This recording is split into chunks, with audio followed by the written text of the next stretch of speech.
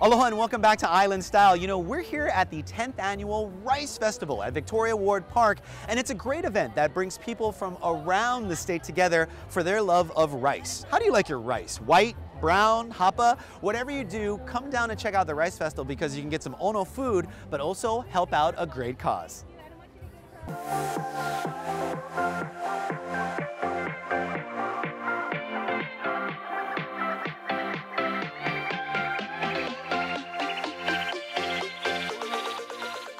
So we started in 2010. So 2010 was our first year, so this is going to be our 10th year, 10th anniversary. It's kind of crazy, yeah.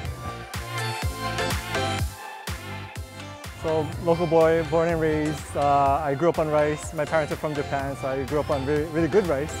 So, and all the cultures in Hawaii have some kind of rice, paella, risotto, and things like that, sushi. So I thought, what a great way to bring cultures together. Get everybody together, have a good time out in the sun, and enjoy each other's company. Hawaii is the best place to do it, right?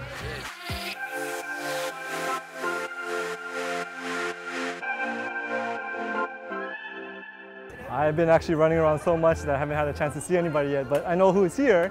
We have a poke corner, so we got 3 poke vendors in there. Two Ladies Kitchen. They're from Hilo. They actually shipped us some product, and so we're selling it out of our Aloha Revolution booth. And then we got Rainbow Drive-In, we got a bunch of musubi, Gats grinds, got a bunch of guys. Pig and the Lady are here. Just all kinds of cultures represented here. Yeah, we're really blessed and honored to be supported by Howard Hughes Corporation. We were partnering with them on the Awahi Street before, but they allowed us to come on the park in March for our sister event, Noodle Fest. And so now we're here with Rice Fest, and it's a great venue, grass, nice tent set up and everything. So we're really happy, and we couldn't be more proud of the 10th year. It makes me feel happy. 10 years of work has been for something at least, right? So, but yeah, like you said, family friendly. Thankfully the weather held up, hopefully for the rest of the night, but I was a little worried that people weren't going to come, but they're here now, so and we're ready to have some fun. So we are beneficiaries Lanakila Pacific. They do the Senior Meals on Wheels program. They're the largest in the state. After every event, we donate back to them. So my goal personally is to just increase that goal. So that means more vendors, more sponsorships, more donors. So we're just trying to get more money to them.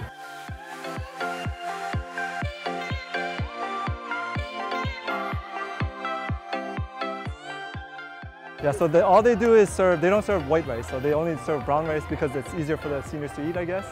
So they're taking brown rice donations all day and before the event as well, and monetary donations as well. So.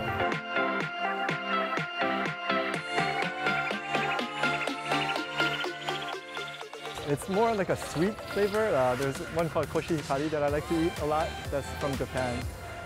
It's real white and real sweet and soft to the texture, so you can tell a big difference when a restaurant has it. You're like, oh, there it is.